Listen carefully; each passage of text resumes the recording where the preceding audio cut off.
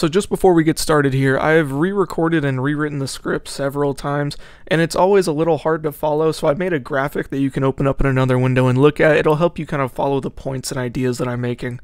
As always, enjoy the video. A couple of days ago, there was a post on r/gaming talking about how this guy got an email from a company he'd never heard of. It was the alpha invite to a game called Burstfire. When he hovered over the download link, the link's address led to thewarz.com. Now, this is odd because these two separate games, Burstfire and the War Z, are developed by two separate companies, but are using the same website to host downloads. The title of the post was Nice Try Sergey, and I wasn't sure who he was talking about, so I looked into him. This man, whose name is entirely too Slavic for me to pronounce properly, was one of the big figureheads in Hammerpoint Interactive whenever the War Z controversy took off. He was found silencing criticism as well as berating paying customers, silly little butthurt dev stuff if you just kind of imagine if Phil Fish was a Russian. Actually, let's not imagine that, forget that ever happened, let's not ever think about that again. I went online and found some games he was accredited for, namely this giant bomb page which credits him with 5 games. 2 of which are Big Rigs Over the Road Racing, notoriously one of the worst games to have ever been sold to the public. AVGN even did a video talking about just how terrible this game is. How do they let you do that? Even in the shittiest games I've ever played, even they stop you when you reach the gray wall of nothing. Even LJN games don't do this shit. This is the most unstable game I have ever played in my life. And would you believe that the copy I own is a more recent version of the game?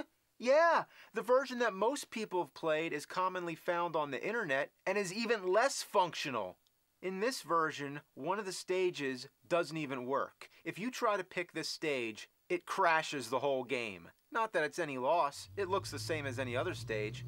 The truck you're racing against doesn't do anything different. It still sits there, waits for you to lap it and cross the finish line. Here we go.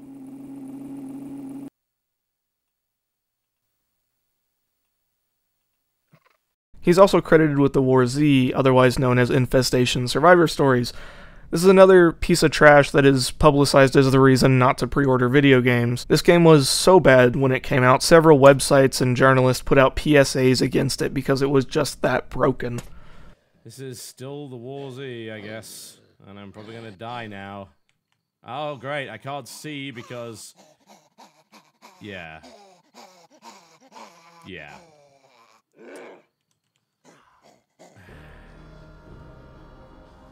Yeah. This game sucks. But I'm going to skip all the boring stuff and cut to the chase. The company that made Big Rigs Over the Road Racing, along with a myriad of other trash, is Stellar Stone. Founded in 2000 and defunct 6 years later, Stellar Stone never really amounted to anything. Something to add though, Sergey Titov is listed as their co-owner as well as a key person, whatever that is. Odd, to be sure, but nothing damning. So a guy founded a dev house, made a shit game, and then the company went under. There's no sin there. Jumping forward a bit, however, in 2011, a game called War Inc. Battlezone came out. As a quick side note, Giant Bomb credits Sergey with the 1997 MS-DOS game War Inc. I'm about 100% sure that this is just a mix-up between similar titles. War Inc. Battlezone is pushed by several YouTubers to get people on it. It's a chalk standard shooter with a few inferior mechanics. It doesn't catch on. Hey, what's going on, people? It's Guns for Hire from Next Gen Tactics, and I'm super excited to bring you this special promotional offer on a beta free-to-play game called War Inc. Battlezone. Now, I know what some of you are thinking. Believe me, I thought the same thing when it was thrown in our lap saying, hey, why don't you try this out? That, you know, free-to-play games are kind of, graphics are ho-hum, gameplay is ho-hum, and I'm telling you right now that that is not the case with this game. I'm going to be showing you sort of bigger screens of the actual gameplay, and I'm going to show you features of this game. But this game is not like games like, say, Battlefield Play for Free. If you've seen that, you know, again, you got to understand that for DICE, their main source of revenue, where they make most of their money, is through the retail versions of the game, the disc-based games. You know, like Battlefield 3 coming out. That's where their money is. So their, you know, their free games are kind of just sort of like a little bone that they throw at us, a little project. But this company, in creating War Inc. Battlezone, this is their game. There aren't these other games that they're using, and this is just a supplement. They're wagering that this free-to-play game is on par with all the other shooter games, that you're going to actually spend money on it. And while it's free to play, it uses what's called microtransactions. So the base game is free, and then as you're playing it, and you've got enough bonus points, and by the way, the link in the description gives you a special promotional boost, and I'll go over the details of that. Simply for signing up through us, you will get actually bonus content, which will enable you basically to test a lot of the equipment. This game is developed by Online Warmongers and published by Arctos Entertainment. Now remember the name Arctos, they'll come up later. During the time of development, about 2 years before release, this now being 2009, Arctos bought a large stake in Online Warmongers. A year later, in 2010, Arctos led another round of investments totaling about $5 million. Sergey would now sit as president of Online Warmongers. A year after this, 2011, Arctos would sell a majority of its sales in Online Warmongers no less than a month after their only release. Now, an important fact that I haven't told you yet is that Sergey Titov is the CEO of Arctos Entertainment. As in, he runs the entire company. He's listed as a general partner on several sites, but he is in fact registered as their CEO. So for a time, he was not only the CEO of his publishing company, but also the president of his developer.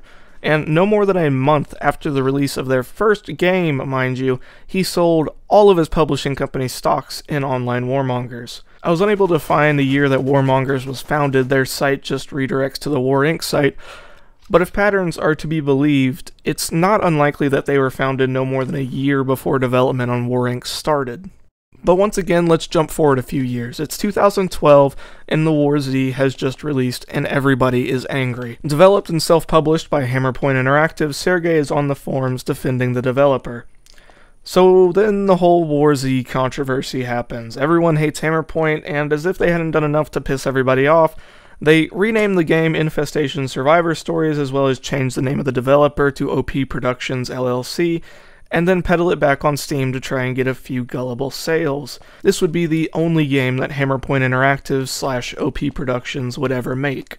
As a quick side note, Hammerpoint was founded 1 year before the first release of the War Z, and Arctos acquired their stake a day after it landed on Steam. However, they announced the game earlier that year in tandem with Hammerpoint. By now you're starting to see the pattern. Arctos buys a front company, hypes up their game while blatantly copying the work of others, and then tries to hoodwink their consumers. When the game makes money, they abandon the IP along with the developer's name and continue on to their next project. Given I can't find an exact list of names or even a definitive headcount of employees, the only thing I have to go off of is that their CEO, Sergey Titov, has to have been calling the shots and overseeing these operations. And now we wrap all of this back around to the game called Burstfire. It's being published by Free Reign Entertainment and developed by Nacho Games, a pair of companies that are so new that it's almost impossible to find information on them. Except for this, Free Reign Entertainment is owned by Arctos Entertainment. They're under their publishing branch. Nacho Games is so new that they don't even have a website. Whenever I search for Nacho Games, I get literal games about nachos. And although I can't confirm that Nacho Games is connected to Arctos in any way, it's apparent that Sergey Titov is going at it again. He's given his name another cover and is attempting to pull people into a pre-alpha game that will more than likely have a very convenient store in it. And to be honest, I'm not even saying that Burstfire is going to be a terrible game. I have no idea. But what I am saying is that for years, the man behind it has been hiding behind shill dev houses to produce overhyped trash and bait and switch his consumers. Whether that be buying big rigs over the road racing, or purchasing items on the War Z, or just purchasing the War Z, Sergey Titov is a con man. If you ever hear about Arctos publishing or assisting with a game, if you ever hear that Titov might have taken a shit across the street from where a game might be developed, avoid it like the plague until it's been proven to be worth your time, or at least avoid putting money down on it. Sergey is a slimy individual, and his companies are just extensions of himself.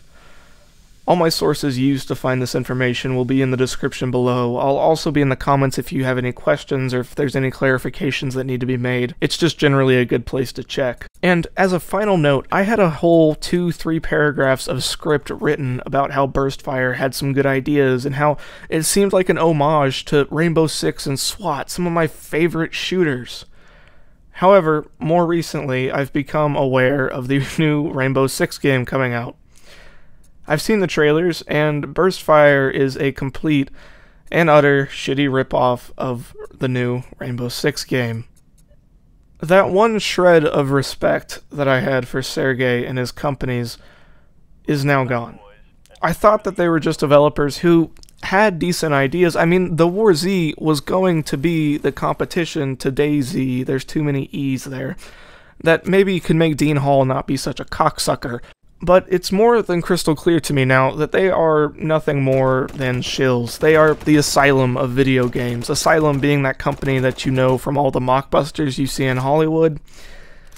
But luckily, we know he's full of shit, and we won't let another War Z happen, because we know he's full of shit. Right, guys? Right? As always, thank you for watching, and I hope you enjoyed.